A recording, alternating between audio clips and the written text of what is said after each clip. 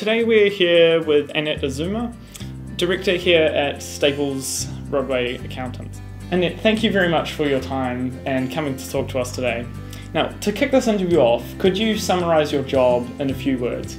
First of all, I'd like to say I'm very lucky in dealing with some wonderful clients. As you've said, I deal with quite a lot of listed Japanese companies, unlisted Japanese companies, and high net worth individuals who have immigrated to New Zealand.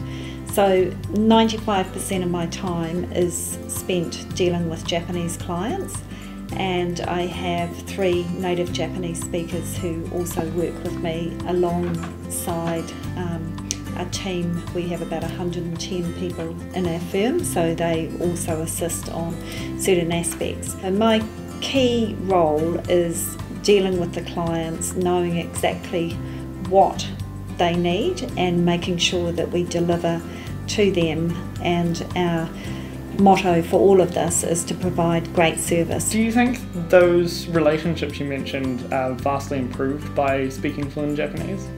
Yes, I do think having the ability to speak Japanese is a really big plus. Meeting with Japanese people, because I speak reasonably fluent Japanese, within a couple of minutes I will have developed an affinity with them.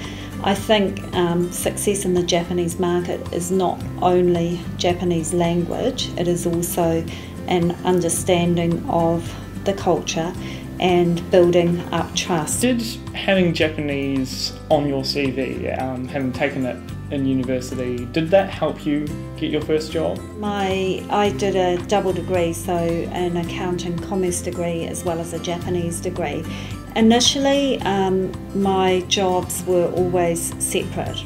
Later in my career, realised the power of having the Japanese language and realised the powerful combination of Japanese and business experience, and so it has now become, a really great asset for me. The road to partnership in a, quite a large accounting firm it's definitely been a plus. Okay, one final question, or I'm going to throw a bit of a scenario at you here. Yes.